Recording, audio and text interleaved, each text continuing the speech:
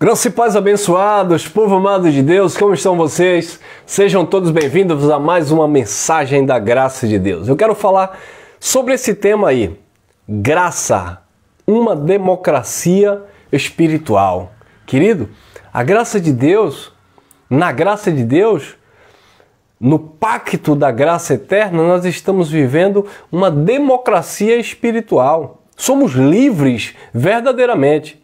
Sabe? O sistema religioso é uma ditadura disfarçada de democracia, né?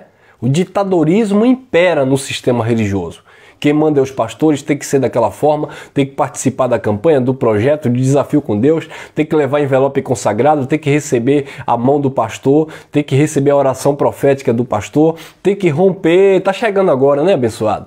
Final de ano, eita, mas eles gostam. Olha, dezembro, 25 de dezembro, aniversário de Jesus. Quando você vai no aniversário, eu já passei por isso. Quando você vai no aniversário, você leva o quê? Presente para o aniversariante. Então, dia 25 de dezembro, nós vamos fazer um culto profético, o dia que Jesus nasceu, o nascimento de Jesus. Então, ele é o aniversariante. Eu já ouvi isso, irmão. Traga um presente para Jesus. Pastor, qual o presente? Um bolo? Não, minha irmã, bolo não, que Jesus não vai comer bolo. Traga uma oferta especial ou uma cortina nova para a casa de Deus. Traga um presente para a obra de Deus. Ó. Queridos, nós estamos vivendo em uma democracia. Democracia espiritual. Chega de ditadorismo. Chega de homens tentando nos manipular. Acabou. Acabou. Hoje nós entendemos de fato o que é ser livre em Cristo. Eu lembro também, abençoados, que quando chega, né? Vocês devem lembrar disso muito bem também. O culto da virada, o famoso culto da virada. Vamos romper na casa de Deus. E é obrigado. Eu lembro que às vezes final de ano, eu queria sair com minha esposa e visitar uns familiares, uns parentes. Não, não pode não, porque o culto da virada tem que passar na casa de Deus, na casa de Deus, na casa de Deus. E quando você chegava lá, você via os irmãos tudo bicudo. Porque todo mundo querendo viajar, todo mundo querendo passear, todo mundo querendo ver queimas de fogos na praia. Não podia, porque tinha que passar na casa de Deus. Aí eles pregavam. Venha a mim, vós que estáis cansado e oprimido e sobrecarregado, que eu vos aliviarei. E eles pregavam.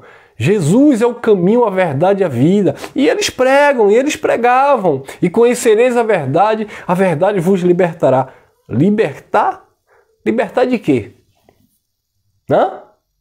Não é libertação. Pelo contrário, é um escravagismo disfarçado. É uma liberdade disfarçada, né?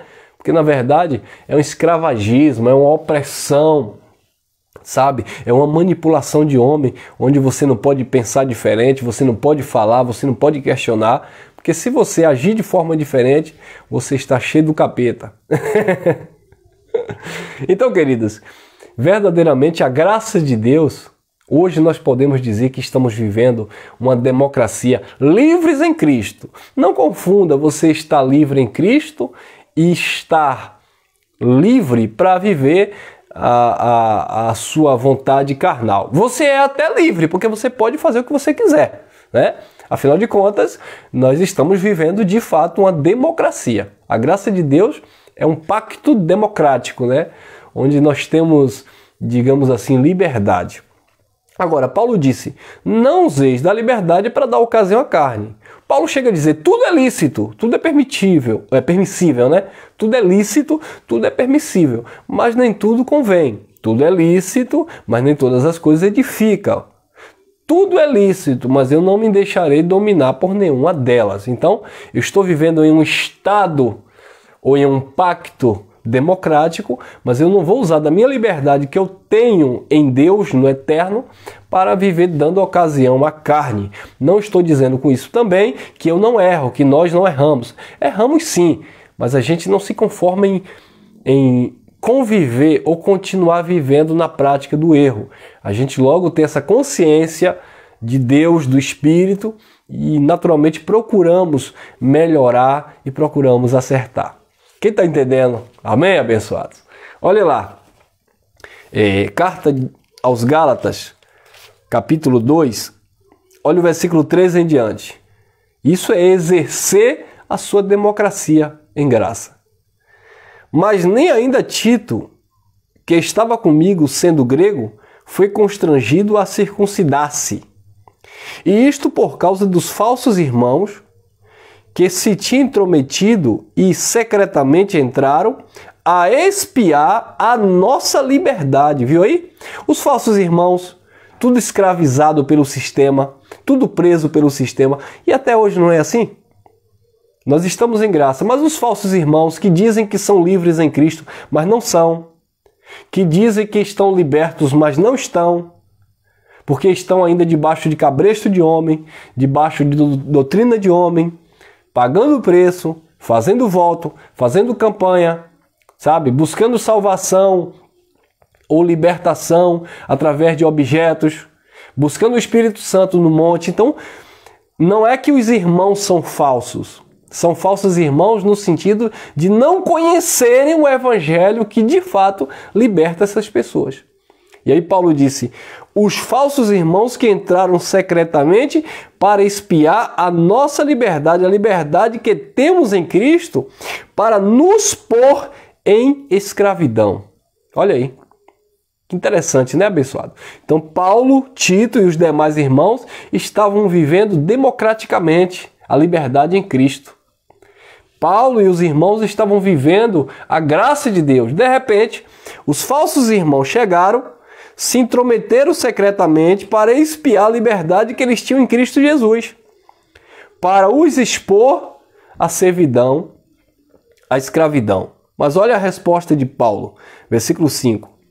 Aos quais nem ainda por uma hora cedemos com sujeição, para que a verdade do evangelho permanecesse entre vós. Paulo não se sujeitou, não se submeteu. Queridos, nós não nos sujeitaremos ao sistema religioso. Por quê? Porque nós velamos pela liberdade autêntica que nós temos em Cristo. Porque nós vivemos em um pacto democrático. Nós vivemos em uma verdadeira democracia espiritual. Somos livres e vamos continuar, vamos permanecer livres na liberdade, não minha, mas na liberdade de Cristo, na liberdade que temos em Cristo. Quem está entendendo? E Paulo disse, nós não sujeitamos nem por uma hora, para que a verdade do Evangelho permanecesse entre vós. Olha o capítulo 5, versículo 1, Paulo diz, estais, pois, firmes na liberdade com que Cristo vos libertou, e não vos torneis a meter-vos debaixo de jugo de escravidão. Estais firmes na liberdade com que Cristo te libertou. Nós hoje estamos firmes na liberdade da graça de Deus. O Espírito nos libertou verdadeiramente. Então nós não vamos voltar a nos colocar de novo, novamente, debaixo de jugo de servidão. De jeito nenhum. Porque nós estamos vivendo em um pacto democrático, a graça de Deus. Estais, pois, firmes na liberdade com que Cristo vos libertou, e não vos torneis a colocar de novo debaixo de jugo de escravidão, debaixo de mandamento de homens. Agora interessante, o versículo 13, Paulo diz, 5:13, Gálatas 5:13. Porque, irmãos, fostes chamados à liberdade. Não useis da liberdade para dar ocasião à carne, mas servi-vos uns aos outros em amor. Então, o chamado é viver a liberdade de Cristo, mas não usar da liberdade em Cristo para dar ocasião à sua carne, mas servir uns aos outros em amor. Agora, não abrindo mão da nossa liberdade, não abrindo mão desse pacto, né, dessa democracia que nós temos verdadeiramente em graça, diferente do sistema religioso, sabe? Que é uma democracia manipulada, né? Falsa, porque na verdade nos bastidores as pessoas vivem debaixo de um ditadorismo, militarismo, onde os homens é que governam as pessoas, onde os pastores é que comandam as vidas. Porque se a pessoa vai viajar, não pode. Se vai casar com aquela pessoa, não pode porque o pastor não aprovou. Se vai comprar aquela casa, tem que orar ou perguntar se o pastor aprova aquela compra. Se comprou um carro, tem que levar domingo de manhã para o pastor ungir. Que democracia é essa? Que liberdade é essa que essas pessoas pregam em Cristo? Não existe liberdade na vida dessas pessoas. Mas glória a Deus, a graça de Deus chegou na nossa vida e verdadeiramente nos libertou, como Jesus de Nazaré já dizia, João 8,32, e conhecereis a verdade e a verdade vos libertará. E esta verdade nos libertou, para que de fato hoje nós possamos entender, compreender perfeitamente aquilo que o Evangelho diz a respeito da igreja, a respeito do povo de Deus. A verdade, a democracia da graça de Deus nos fez enxergar que a nossa comunhão com Deus não está em um pedaço de pão que eles fazem a chamada Santa Ceia. A graça de Deus, a democracia que nós temos nesse pacto, ou esse pacto democrático, onde somos livres espiritualmente falando, né? Nós entendemos que Deus não habita em templo feito por mão de homens, que Deus não está dentro de quatro paredes, Deus habita em nós, porque os verdadeiros templos somos nós que temos essa consciência em Deus. Então, nesse pacto democrático, a graça que apresenta verdadeiramente essa liberdade que temos, nós entendemos perfeitamente que o Espírito já habita em nós, que o Espírito não está no monte para ser buscado, o Espírito não está em um culto profético com imposição de mãos de profetas, de homens, não. A graça de Deus nos deixou totalmente livres em saber que o Espírito do Eterno ele já está em cada um de nós. Amém, abençoados? Fique aqui com essa pequena reflexão, que você esteja reinando em vida e em perfeita vitória, sabendo que você está vivendo uma democracia espiritual. Então não aceite que os homens venham te manipular, te conduzir, sabe? Porque hoje quem te conduz, você entende que quem direciona a sua vida é o próprio Deus. Não estou dizendo com isso que a gente não vai respeitar as pessoas. Não tem nada a ver uma coisa com a outra. O problema é que o sistema religioso gosta de distorcer a nossa fala porque ele não entende o contexto em que nós estamos falando. Até parece que o povo da graça de Deus é um povo tudo rebelde, que não tem liderança, como eles dizem, né? São desigrejados porque não tem pastor, porque não tem igreja. Não. O pastor das nossas almas é o próprio Espírito Santo. Igreja somos nós, não é um templo físico, tá? E uma coisa não tem nada a ver com a outra, porque na mente dessas pessoas parece que o povo da graça de Deus não tem respeito pelos pais, não tem respeito pelo esposo ou pela esposa, ou seja, no sentido de ter compromisso, né? Parece que é um povo tudo carnal, porque na mente deles ou está com o cabresto da religião, dizendo pode, não pode, vai, não vai, ou a liberdade da graça de Deus é apenas uma porta larga, como eles dizem, para as pessoas viverem na carnalidade. Eu lembro que um irmão que saiu do sistema religioso, ele foi falar da graça de Deus para um pastor do sistema, e ele foi dizer o que a Bíblia diz, que a graça de Deus diz, que nós não estamos debaixo da lei, nós estamos debaixo da graça. Romanos, capítulo 6, versículo 14, o pecado não terá domínio sobre vós, pois não estáis debaixo da lei, debaixo da graça. E o irmão começou a falar da graça de Deus, estamos livres em Cristo Jesus, então não se sujeite a mandamento de homens. E aí quando ele começou a falar essas coisas, o pastorzão gritou lá, então, e ele com a esposa do lado, né?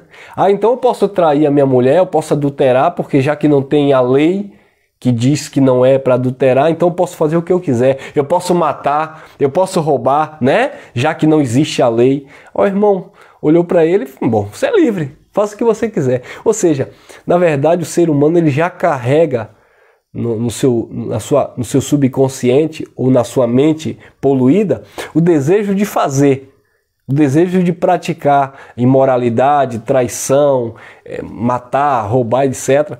Mas a Bíblia e o pastor ensinou para ele que se ele fizer isso, ele vai para o inferno, Deus arranca a salvação dele. Então ele não faz, não é porque ele ama Deus. Ele não faz, não é porque ele é um homem de caráter. Ele não faz não é porque ele é uma pessoa justa. Ele não faz, não é porque o evangelho ensina para que ele venha viver em amor. Ele não faz com medo do diabo, com medo de Deus, com medo de perder a salvação, com medo do pastor, com medo disso, com medo daquilo.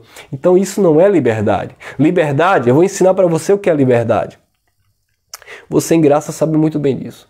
Liberdade é você ter a opção de escolha e você optar por fazer o que é justo, por fazer o que é correto. Então a graça de Deus de fato nos deu essa liberdade. A liberdade do sistema religioso é o famoso livre-arbítrio para você aceitar Jesus e ir para o céu ou não aceitar e ir para o quinto dos infernos. Essa é a liberdade do sistema religioso. O livre-arbítrio para ele só serve desta forma. Você é livre para aceitar a salvação ou receber a condenação. Você é livre, Deus ou o diabo. Você é livre, céu ou inferno. Isso não tem nada a ver com liberdade. Pelo contrário, isso tem a ver com opressão, com manipulação e com medo na mente das pessoas.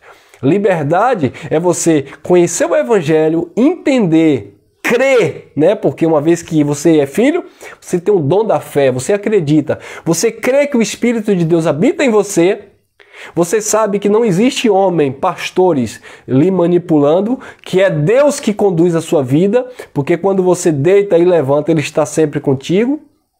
Diferente daqueles que são conduzidos por homens, que enquanto o homem está ali olhando, supervisionando, você está ali, santarrão. Depois que o pastor saiu, né, a pessoa vive de qualquer jeito. Ou até mesmo o próprio pastor, que é um sem vergonha, 171, que na igreja pregando é um santo. Mas quando ele sai, ele vai adulterar, ele vai fazer os seus esquemas, ele vai, fazer as suas coisas em oculto, que até dizer é vergonhoso, né?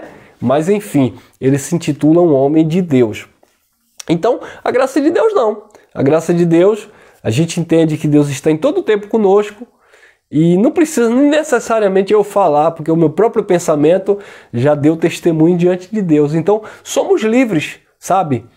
De fato, temos esse livre-arbítrio aqui na horizontal para escolher ir e vir, sabe? Falar, agir dentro dessa liberdade que nós temos em Cristo. Tudo é lícito, tudo é livre, mas eu não vou usar dali minha liberdade para dar ocasião à minha carne. Em relação a receber a Deus como Salvador, não é você que recebe, foi Ele que te recebeu. E a palavra dele sendo pregada no coração, na vida do Filho de Deus, o Filho de Deus crê e naturalmente ele guarda essa palavra no seu homem interior. Amém? Graça e paz, graça eterna, viva a democracia espiritual da graça de Deus e diga não ao ditadorismo religioso, ao engano religioso, à falsa liberdade que as pessoas supostamente têm em Cristo, mas na verdade não têm, porque tem que passar pelos critérios da religião para ser salvo, tem que passar pelos mandamentos dos homens para ser abençoado. Tem que receber lá do pastor a imposição da mão, o derramado óleo, a água orada, a camisa, o lenço, a toalha, o envelope, o sabonete, e a fronha, a rosa, a vassoura ungida e tantos macumbogélios lá para supostamente se tornar uma pessoa livre. O evangelho é totalmente oposto disso. Graça e paz. Graça eterna, viva a democracia do pacto da graça. Viva a liberdade, não libertinagem, mas a liberdade perfeita no eterno com responsabilidade.